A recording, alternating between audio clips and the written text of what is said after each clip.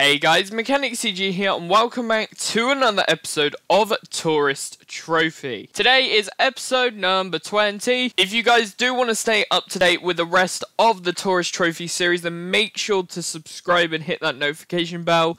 And make sure to check out the links in the description for our socials. We've got Instagram, Discord and Twitter.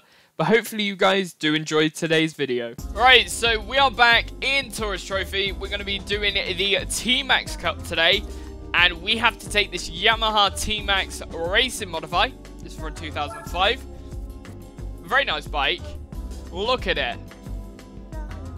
I mean, I wouldn't say it's like super nice, but it's a pretty cool bike. So we're going to pick this one. And I want to see what is... Because obviously you've got settings for tuning bikes. So yeah, you've got all these. Oh, so you can change the tire compound if you want to. So you can go for softs. Ooh. I mean, we've been riding with mediums for this entire time, so I feel like just taking that would be the understandable option. So yeah, we'll stick with that. Obviously, you can change like your gear ratios and shit like that as well. And I'm guessing riding form is just like how you ride, see, and that's sort of like the steering and shit like that. I would presume that's what that means. But here we go. Race events, we're going for number 7 today. And if I can find it, here we go. The TMAX Cup Yamaha Championship Race. Let's go. So we're starting in New York. We'll then be moving to Apricot Hill Raceway and then Tokyo R246. And this is a championship. So let's do this. Right, so we are here with the Yamaha TMAXs. We can do qualifying. This is like the practice session and all that from the last games. But we're not going to do that. We're just going to start the race straight up like this. We'll try and catch up in a natural way. A very slow, natural way. This is going to be horrendously long, I have just realised.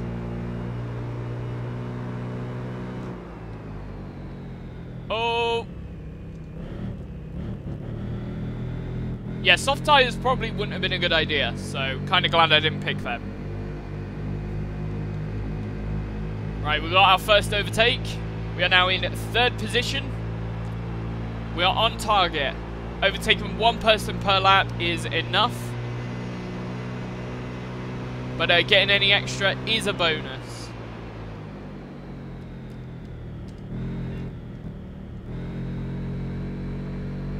The fact is, it's also difficult to learn braking lines with these. Because these mopeds, they take corners at really odd speeds. So it's very hard to learn your braking points with these. And also you don't have like a reference indicator as well with sort of your gear shift thing, because there are no gears. Right, in 2nd place. That was a good little jump there as well, though. Right here, right now, right here, right now, yeah. It's awesome though, 1.2 seconds behind now. Come on, speed. I want more speed.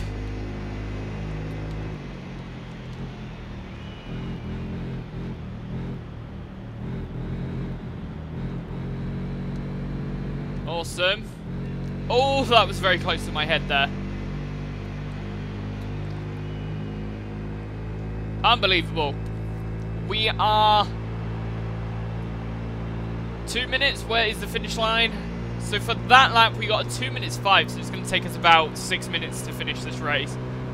And probably every other race. This video is going to be about 22 minutes. So I think I'm only going to be able to fit in one championship for this video. Because obviously these ones are shorter, they're 6 o'clock series, it's, yeah, slightly different lengths. Awesome though. I love the look of this map, right?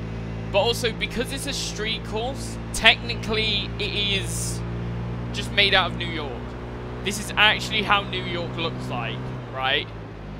And the fact is, you can do that comparison with the New York track in Forza. So instead of it taking this corner here, the New York track in Forza will go straight on from that corner and just meet all the way up at the top area. So the entire lap would be just 2 straights and a hairpin corner. But it would have the exact same shape on that track.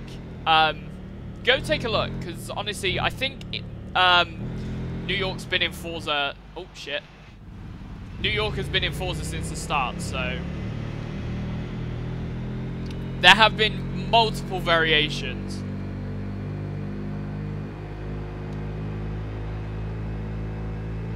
So yeah, you would end up coming out just about there, and you can obviously see the borders and the barriers where the track actually comes out for the Forza version.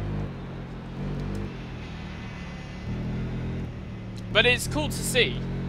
And especially London in Gran Turismo 5 and 6, when they added that as a city track.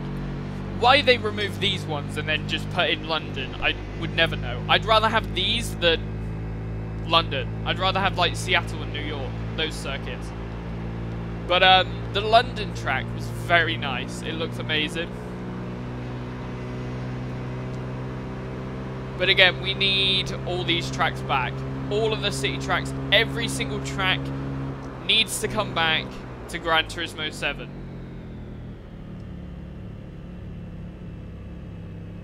And if they can't do that, they're going to have to do a Gran Turismo 4 remastered.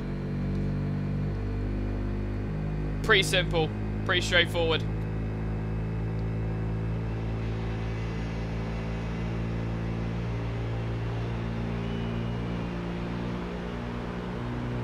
Awesome.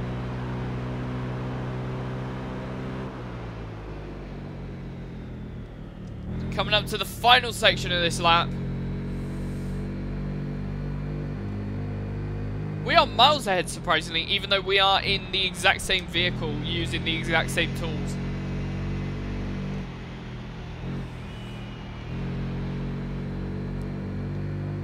So I was expecting more of a challenge, but I'm guessing this was aimed at, like, the Gran Turismo fans, so I presume it would have to be a little bit easier. Because, like, cars and bikes are different things.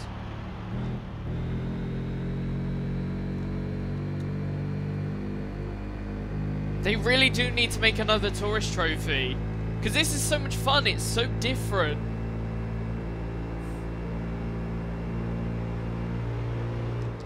We want another one. Or I want another one. I don't know about other people, to be honest.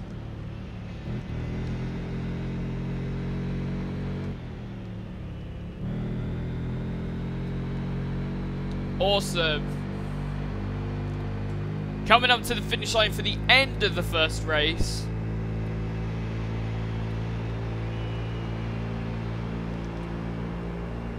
Very nice. That's different music. 6 minutes 15. Very decent. Very good. Yamaha TMAX Racing Modify. Awesome. Now I got to save that replay for thumbnails. Right, so here we are at the second race. This is going to be around the Apricot Hill Raceway, an amazing original track by Gran Turismo. One of my favourite tracks, just because of, one, the S-Bends, but two, it's just perfect. There's no other way of describing it. But it is amazing. And we are here for 3 laps in what it can only be described as the slowest racing bike in this game. It's like a afternoon cruise, but we've got closed borders and race marshals everywhere.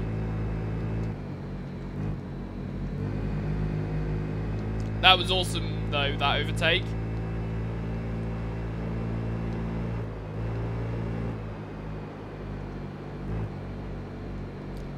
$82 miles an hour around that corner. That is crazy. Obviously, this track looked amazing in Gran Turismo 6. There was a lot of sort of like texture upgrades and everything. And it was just so much fun to go around. I don't think it's in Gran Turismo 5 though. I think they removed it in Gran Turismo 5 and then brought it back in 6 because people wanted it.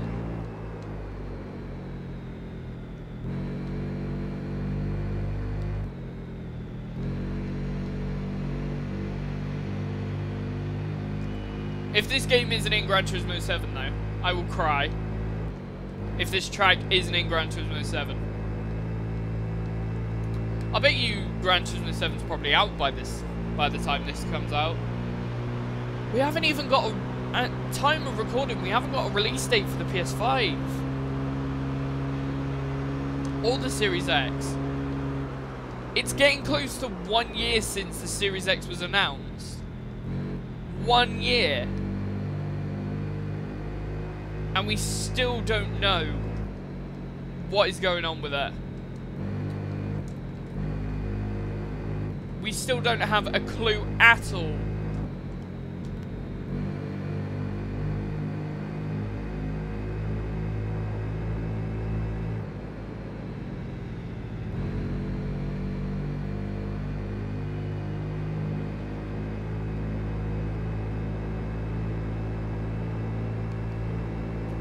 Awesome.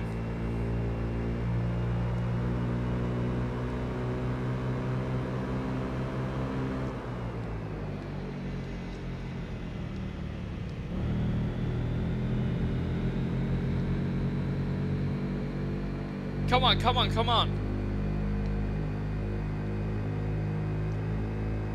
Let's go, let's go, let's go, let's go. Finish this off. We've still got one more lap to go after this.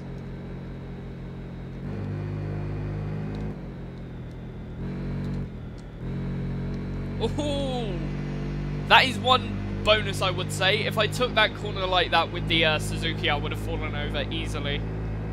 So these mopeds are sort of a lot more stable.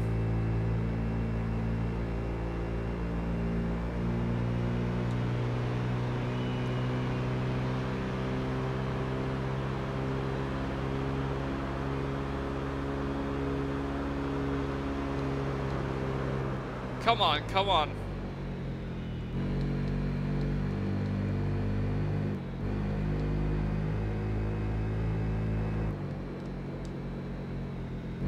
Nice. Oh! When you go off-road though, yeah, you lose the stability easily.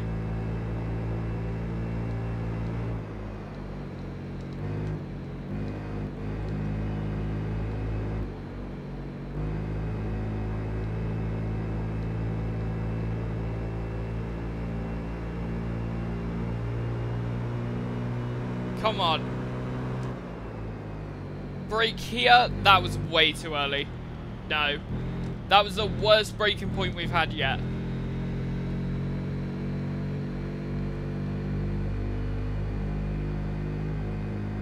Awesome.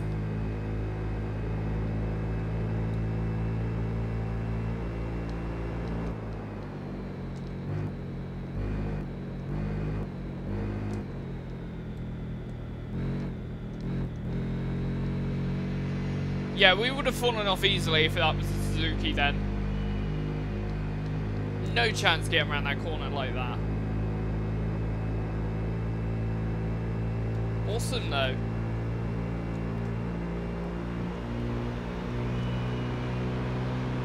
And here we go, across the line, 141.6 at the finish.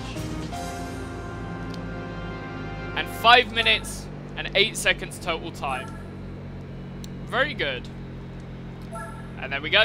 20 points so far in the point rankings. Awesome. Next track. Right, we are now here at Tokyo Route 246. This is one of my favourite tracks in this game for bikes. The flow that these bikes have around the corners, especially at that upper section, is perfect. Cars just can't do it. Which is interesting, because this track was designed... Most of these original tracks were designed with cars in mind. But look at this.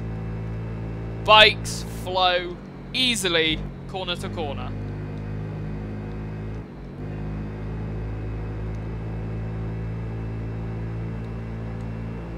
I think I also saw the Nürburgring was in this game, like the entire track. It would be interesting to take a couple of bikes just down that at some point during these races. It would be nice if there was like one lap around the Nürburgring or something like that. That'd be sick. Because I can guarantee you there's going to be like 10-minute races at some point.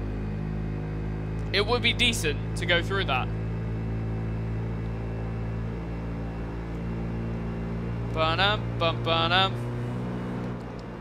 I'm guessing we need to slow down just a tiny bit to get around here. There we go, nice. Obviously, one bike per lap is all we need to overtake. Oh. A car would not be able to take that corner that quick flowing through there. Not a chance in hell. Awesome. Firestone. I'm sorry.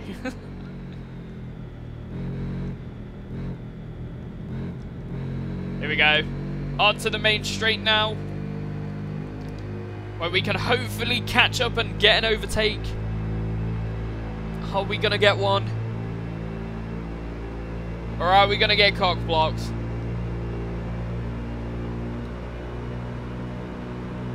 Yes, we've got it. We've got the overtake. Very nice. 2 minutes 12.315 for that lap time. 6 seconds behind.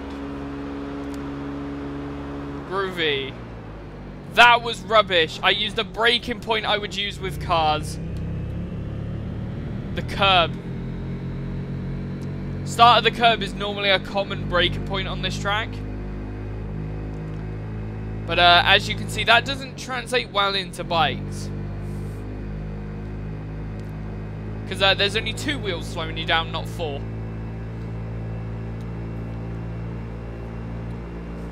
I am big stupid.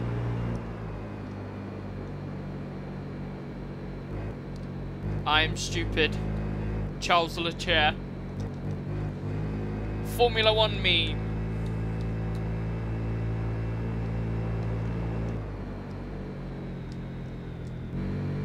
Awesome.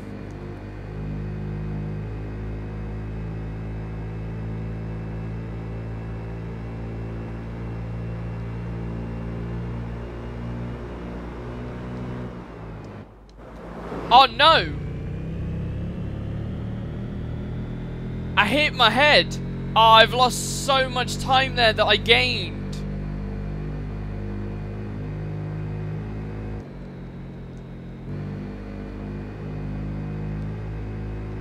Okay, we're gonna have to try and regain it fairly quickly now. No, I didn't touch. I didn't touch. That is ridiculous. What the fuck? This is why I don't like street circuits with this. Ah. Right, we're gonna get a second place. First place is out of the bag now. There's no chance of getting that at all. Ah, I'm gutted about that.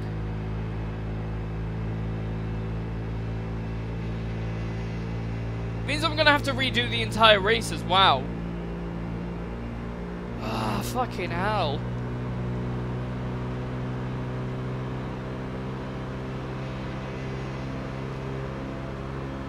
There is no way I can gain 8 seconds. Not against these guys. They're slow, but not that slow.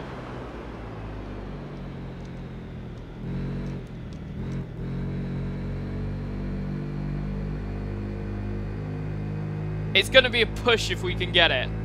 7.6. That's 1 second. But that would be like 3 seconds by the start line. This next checkpoint needs to be like 5 seconds off.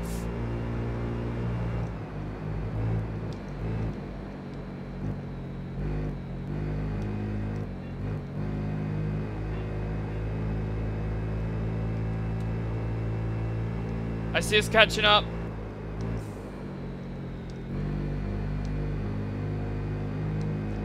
Okay, we may be in with a chance, but only just.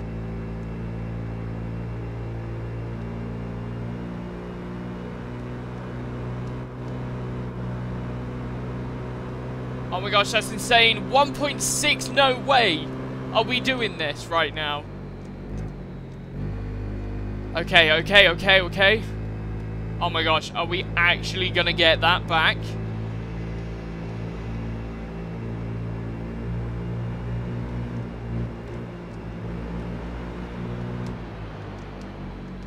Oh, there's contact. Oh, the bike behind reset.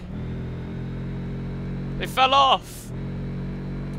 Unbelievable. First place. And we have such a lead now. Look at that. The number 69 has done us well.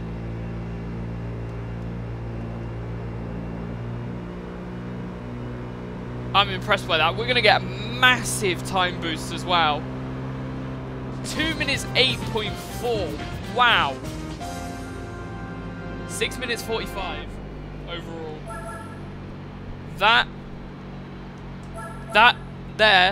That was impressive.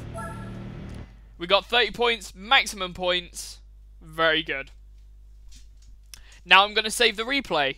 Get that thumbnail. And here we go. New riding gear. Awesome. What do we got? Helmets. US Intercolor. What is that? Oh, okay. Interested. And for winning gold on everything and getting first, we get a racing modified Yamaha. And I forgot to check actually what CC this bike was, so probably can't use it. Or probably won't get to use it if it's too low. It doesn't even say. Oh, great. Thank you. Oh, you've obtained a special racing number. You may now change the number of the bike to a special number. Do you want to change the number from 69 to 1? This number is not available in the garage. Also, when you win, you can set your bike's number to be 1. That is sick. I'm actually doing that as well. I don't care if I'm losing the number 69. If I can get a number 1 on my bike and prove that I'm a winner, I'm going to do it. And there we go. We got a number 1. Oh, that is sick. That is epic. And that is the TMAX Cup completely done. Nice.